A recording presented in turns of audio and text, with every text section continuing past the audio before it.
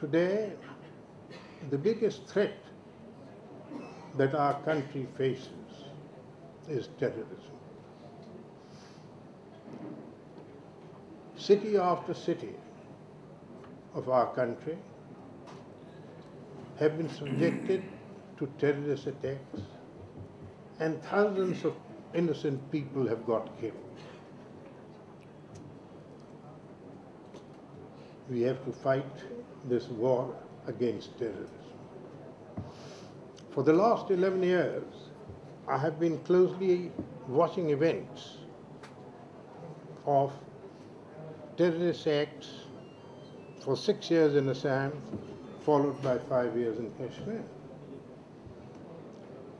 And what I found was a sort of lack of political will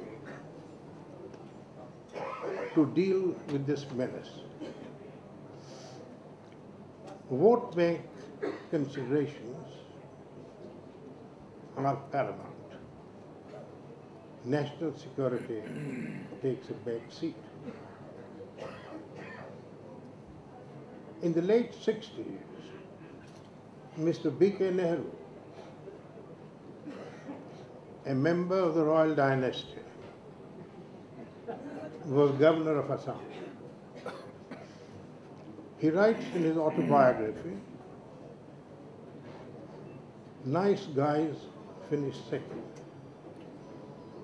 saying that he and B.P. Chalia, the chief minister, and old congressman, were most concerned about infiltration from then East Pakistan.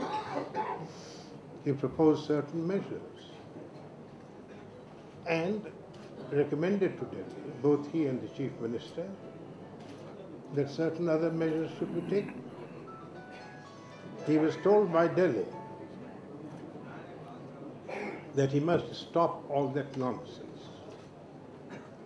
And that was the time when his own cousin, Indira Gandhi, was the Prime Minister.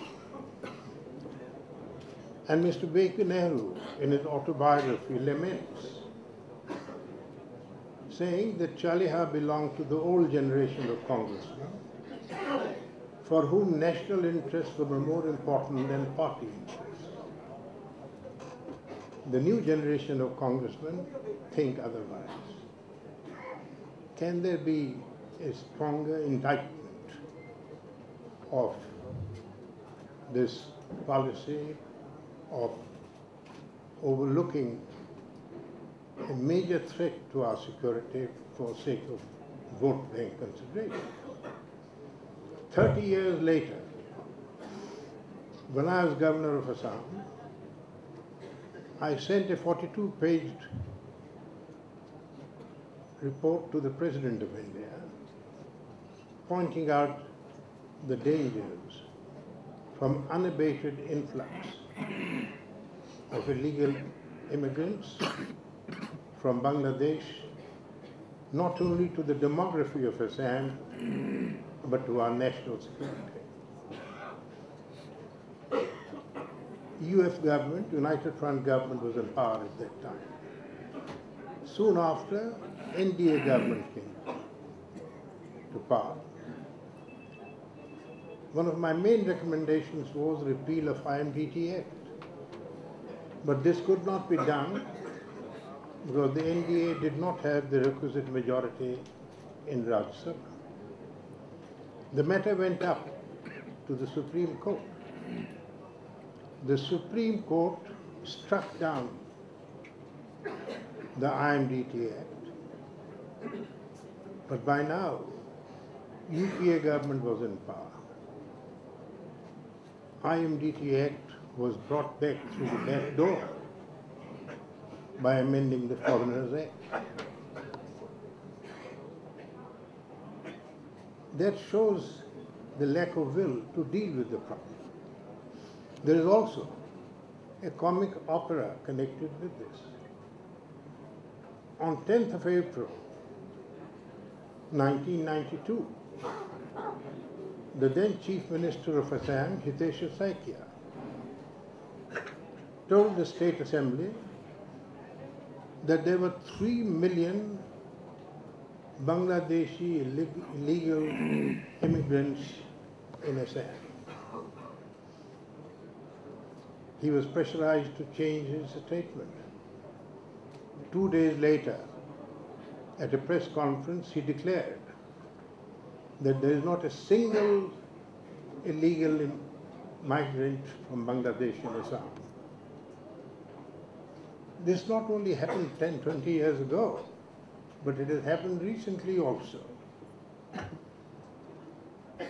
On 10th May 1997, the then Union Home Minister, Indrajit Gupta, told the Parliament that there are 1 crore illegal migrants from Bangladesh in India. On 15th of July 2004, the Union Minister of State for Home, Shri, said that there are 1.2 crore illegal migrants in India. The Prime Minister was visiting Guwahati the next day, perhaps under local pressure. He told the press in Guwahati that those figures were not authentic. And a week later, Jaiswalji told the Parliament that he had given those figures on the basis of hearsay. My experience in Jammu and Kashmir was something similar. In the last 3 years of my tenure there, I was happy to serve with a chief minister with whom I had complete identity of views. I am referring to Ghulam Nabi Azad.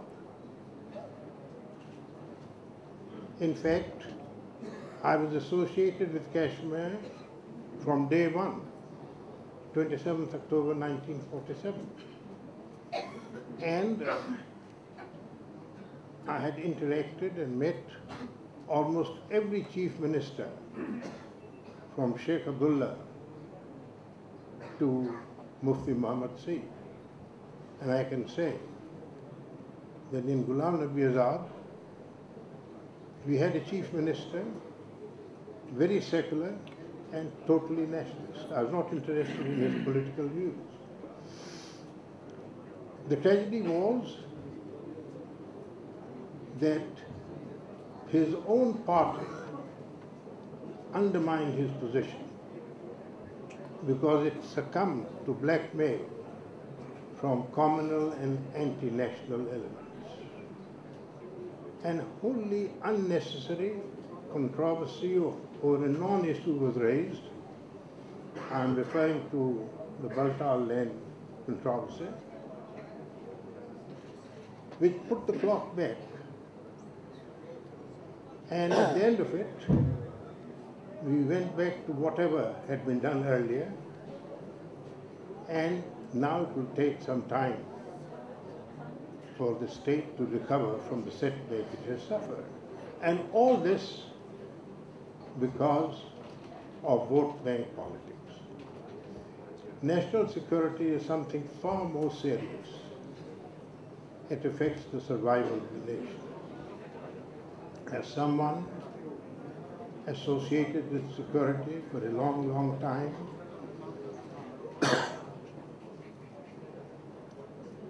both for 40 years in the army and my civil appointments, I can say without hesitation that Advani ji, cutting across political parties and ideologies, is the tallest political leader of our country who can mobilize the nation in this war against terror.